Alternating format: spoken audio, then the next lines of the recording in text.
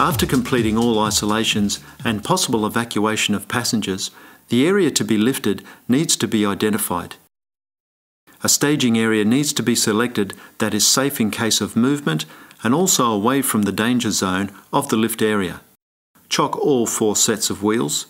Trucks and buses should have 4-point stabilisation.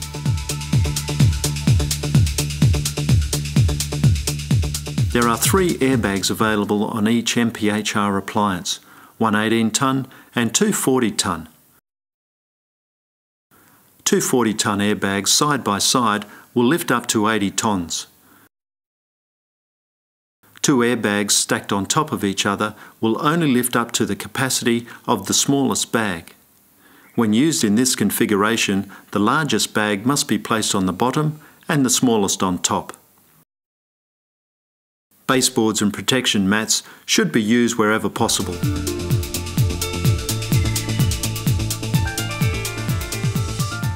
When preparing to lift with the airbags, estimate the load to be lifted, consider the distance to be lifted, position each airbag as close to the lifting surface as possible.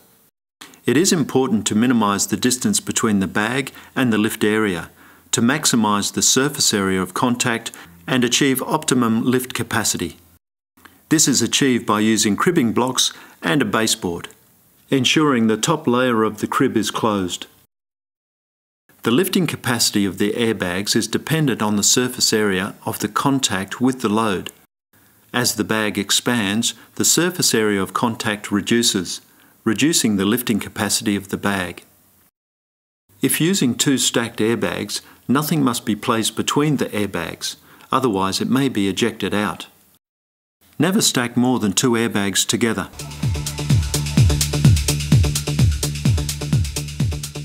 Connect the pressure regulator to the BA cylinder and then connect the pressure regulator hose to the dual controller.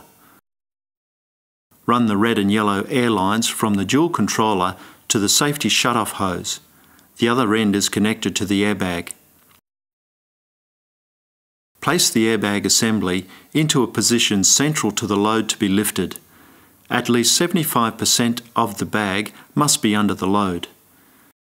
Be aware vehicle suspension systems may impede the maximum lift height.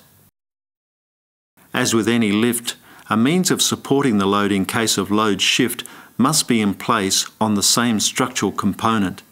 Pack as you jack. Cribbing can be utilised to achieve this. The load is now ready for lifting. Using the dual controller, inflate the airbags. When using 2 stacked bags, inflate the bottom bag first as a foundation and then inflate the top bag. Remembering, the bag lifting ability reduces as the bag inflates and the contact area with the load surface is reduced. If the load is greater than the lifting capacity of the bag, the safety shutoff valve assembly or the pressure relief valve in the dual controller will begin to vent and lifting will cease. The airbag will remain at this level. As the vehicle is lifted, stabilisation must be monitored and adjusted. Rescue can now be effected.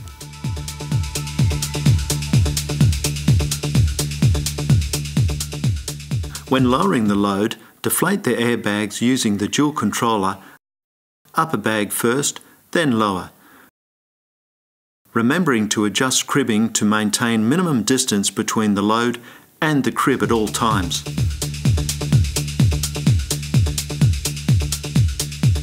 Pause now and discuss.